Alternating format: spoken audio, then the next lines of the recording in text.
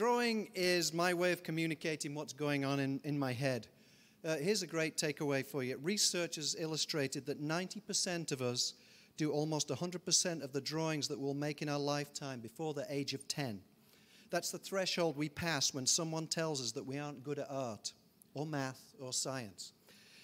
Drawing is about making memories. Here's me doing that on the beach in Ipanema, inspired by the gestures of the landscape and the swirling sidewalks that are the visual language of Rio de Janeiro.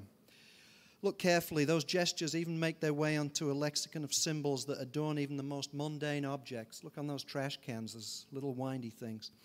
Hypnotized by this experience, my memory references and adopts this universally admired vocabulary and reinterprets it with little sketches, symbols and signs, initials, buildings, squiggles, kisses, and stuff with secret meanings live on this design that we did for some wallpaper.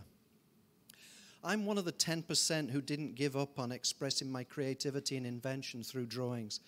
This sketch recalls the magic of Chitty Chitty Bang Bang, which introduced me to the experience of seeing moving color images in 1968, pre-color television in the UK, and today an impossible notion to conceive. Such formative experiences stay with me for a lifetime. I did a furry drawing of an imagined strip mall in Allentown while in graduate school at the University of Pennsylvania. It was a notorious drawing, not least for its texture, and it's still recalled by classmates a quarter of a century after the fact. I think now they've started to become more fond of it. Drawings tell stories like this one of a house in the woods, a place of healing, of encouragement, of hope, and of healing. There are 100 stories born from my imagination in this drawing. Castles and canopies, tree houses and trees poking through holes in the roof, stripes and squiggles. The drawing is deliberate and thoughtful. Here's the place from my imagination ready to shelter and embrace the families welcomed by the Ronald McDonald House Charities, who understand that with a little imagination and love, that things can be made better. Drawing helps elevate the everyday and traumatic, and it's therapeutic. This is the beginning of an idea. Is it a tree, a kit of parts, a construction toy? My curiosity in my sketchbook. That's this is what I do on Instagram. It's only a few lines, a bumpy floor, a little shadow, but even those few lines contain an important message. Drawings are a way for me to translate that awful idea to life, to create a place that changes perspective on life, or in this case, reassure a child and a parent that on the first day of school, we are embarking on a journey with a goal to instill a lifelong love of learning. That's drawing an impact and making it into a place and space for experiences. Drawing's a great way to see into the future and the past.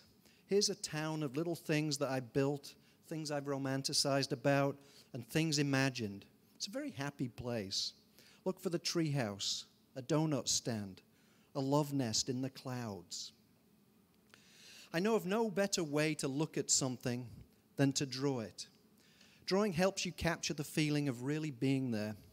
This building lives in all of our pockets on the back of a nickel, but until you've been there and drawn it, you've never really looked at it. My memory of home, of Rome, is solidified and made permanent in this brisk sketch of St. Peter's. Even in these squiggles, I see the apostles strolling along the parapet. The variety of fenestration. Every child of 10 has this drawing in them. What a tragedy that we suppress it and limit the sophistication of their observation. Why do we limit and not value this as a way to look at the world? In Verona, I'm sipping a lunchtime Prosecco on a wicker chair, admiring the checkerboard texture of the Piazza Erbe's granite floor. As a result of making this drawing, the memory is still vivid to me, and the lunchtime conversation with my wife and her sister can be triggered by looking through my sketchbook. From the same Italian trip, here's my favorite breakfast in Vicenda's Hotel Palladio, the morning we visited the Villa Rotonda. I like to draw food. My sketchbooks are full of tables and tablecloths, glasses of Campari, bottles of beer, and corners of croissants. Recently, cleaning out our daughter Emma's room, we made a miraculous architectural discovery, a curated collection of lunch bags that I had drawn every morning for her. illustrative love notes from dad to daughter, part of our elementary and high school routine, a visual catalogue of lunchroom memories. Here, drawings are used to trigger the imagination or to make you giggle. Some of the drawings are sweet, but for the most part, they're very sophomoric reflections of topical interests of the day, farting, nose-picking, and the like. I wondered whether Emma hid these drawings from friends at lunchtime, or if they collectively shared her opinion that her parental unit and his drawings ranked me as the coolest dad of all time. I like to think the latter. As you see, there are some repeated themes and frequently spectacularly witty drawings referencing the contents of the bag, oft noting the nutritional excellence craved in adolescence. Or not.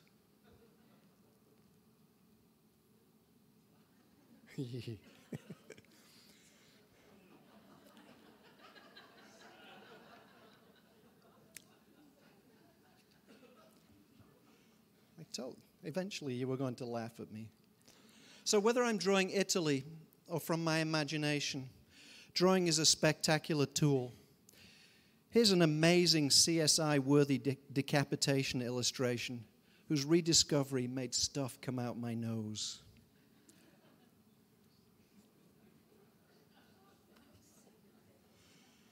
So I love the range in this collection. Silly or serious, something to build in imagination or with real materials, precise or less so.